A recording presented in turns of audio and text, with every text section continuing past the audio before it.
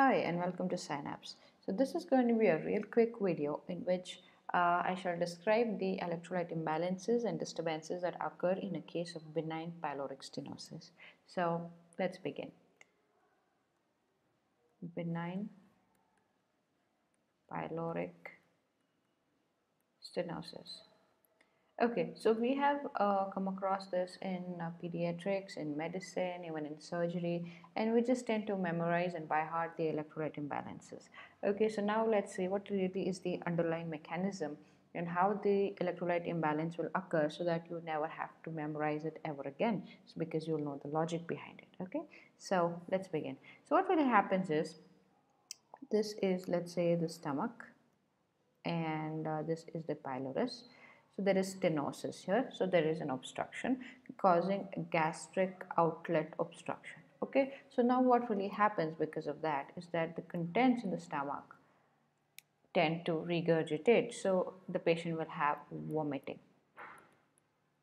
So what happens because of excessive vomiting is you lose H plus and Cl minus. Simple, stomach has acid, so the acid is thrown out when you vomit, so you lose H plus and you lose Cl minus. So let's write our first electrolyte abnormality here, that is hypochloremia. So this is pretty simple to understand. So now what really happens is that you're losing H plus, right? So the body is losing acid, so the body is becoming alkaline, so there's alkalosis in the body.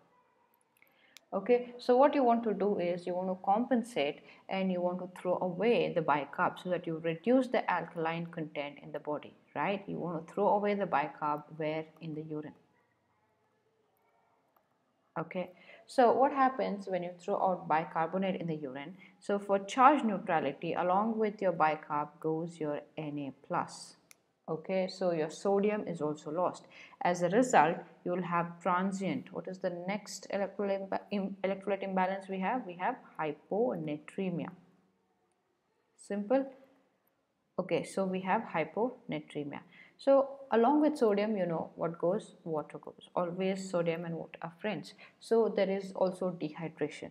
Okay, now what happens is body realizes, no, we shouldn't be throwing out so much of sodium. What body will try to do is conserve sodium, and we all know from our physiology that when the body wants to retain sodium, instead what do we throw out? We throw out potassium and H plus in the urine. So this is thrown out in the urine. Okay, so this is pretty simple. If you got a doubt in this, just go back, check your physiology textbooks. You know that body, whenever wants to retain sodium, will throw out potassium and H plus in exchange for sodium. Okay, fine. So now what electrolyte imbalance do we have? Pretty simple, hypokalemia. Okay, now you got to notice one important thing here, that body is alkaline, okay, but we are throwing out acid. Point is, we got to retain acid, isn't it? But we are throwing out acid in the urine, so that is called paradoxical, because this is not normal, because that's not expected. Okay, that you lose H plus when there's actually alkalosis in the body, so that's called paradoxical acid urea, because you're losing H plus in the urine. Simple. So that's that. And also we got to add one more thing. What really happens is, when the body is in this state of alkalosis, the calcium, okay, the ionized form of calcium will reduce. The ionized form of calcium is going to reduce.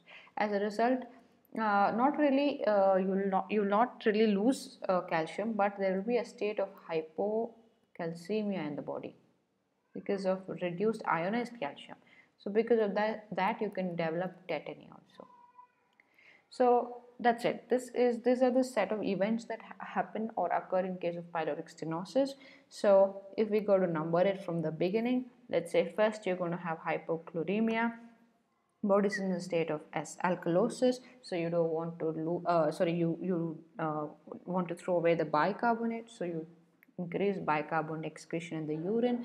Along with bicarbonate goes your sodium, so you'll have transient hyponatremia, and body will realize, no, it's not going to through so much sodium, so it will try to conserve sodium and water retention will occur. Next step is that in exchange for sodium you're losing potassium and you're losing H plus. As a result, you'll have hypokalemia, and there's something called as paradoxical aciduria. And one more important thing you need to remember is in the state of alkalosis there is reduced ionized calcium, so you could have a phase of tetany as well. Now at the end of this, if I would want to give you a cheat code, it is hypo in everything. If you just remember, it's hypochloremia, hyponatremia, hypokalemia, hypocalcemia. So it's all hypos with paradoxical aciduria. Okay, so I hope you will never ever get this thing confused anymore, and you don't need to even by heart this. Okay, so hope you found this video useful. Like, share and subscribe. Thank you.